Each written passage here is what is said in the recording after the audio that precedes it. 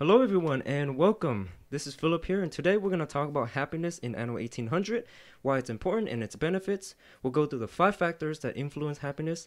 Then we'll talk about some really nice town hall items to put in your town hall. And you might be asking me, Philip, this is a video about happiness. Why aren't you more bubbly? By nature, I'm not really a bubbly type of person. I have friends who are super bubbly. And if you are the bubbly type, keep doing your thing. We need more people like you guys. But I'm going to maintain my same demeanor that I use to all my videos, and let's get started right now. One quick primer about happiness is that it's confined to one island. So you have one island that has an island average of 27. If you go to a different island, it also has a different happiness level. So when your people are happy, they give you more coins. That's the very first thing. As long as you fulfill their luxury needs in your happiness tab, you get way more coins. In addition to that, when people are happy, they can potentially start festivals. Festivals will give you happiness and more income. Let's go ahead and look into the farmer house and look at the 5 factors that contribute to happiness. First and foremost, you'll see is the pollution tab, which if you have industry in a particular island, you'll get a decrease in happiness. In this island, I don't have any heavy industry. But if we head over to this island here, we have a bunch of factories here. And if we check their happiness level, you'll see that they have a pollution. As long as people are happy with the news, they will contribute more to your happiness. You can change the news by going to the newspaper tab here. Hello, what's going on? Okay, I think there's a bug in my game. What the? Are you serious? You can go into your newspaper right here. From this screen, you can spend your influence points in order to kind of use propaganda to cause your people to be happier. Don't ignore the newspaper, because sometimes if you have too many of these minus negative happiness, you're going to run into issues. And another word of warning is that be careful using too much propaganda here, because people will not be very happy. It's more about balancing it. The next thing is your luxury needs. As long as you meet the luxury items down here, then your people will be happier. Every citizen tier has a different luxury needs. For example, your artisan will require more luxury needs like beer and theater and rum, and your investors will also require much more. But as long as you keep every single one of these luxury needs met, that will contribute to this luxury factor here. The next up is island peace.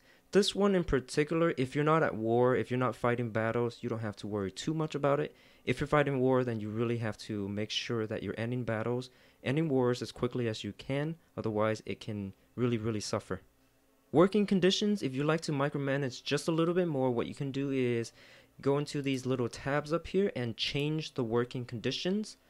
Let's try, for example, artisans. We go here, and right now we see that the happiness is at a 0. And as we keep decreasing the productivity, the happiness goes up here, and the happiness also goes up here. You can cancel this by right-clicking on it, and you're back to normal.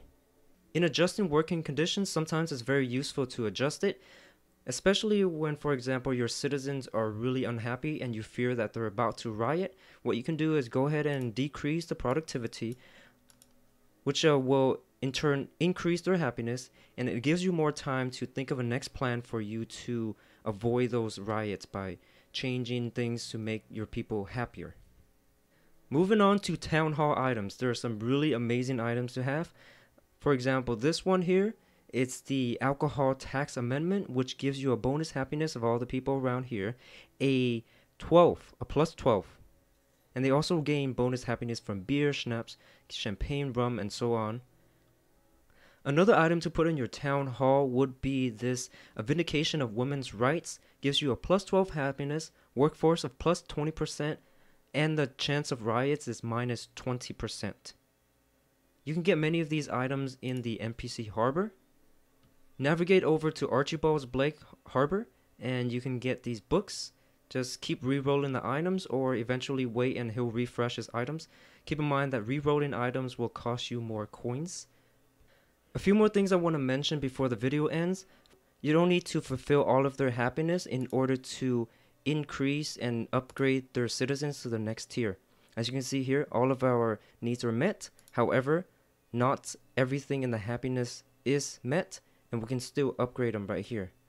And another thing, as you progress and as you plan your city, in order to avoid the pollution issue, what you can do is have a separate island where you have all industry and pollute one island, just pollute the heck out of it, and save one city where everything, there's no pollution, there's no factory, and that's how you can keep the pollution away from the city.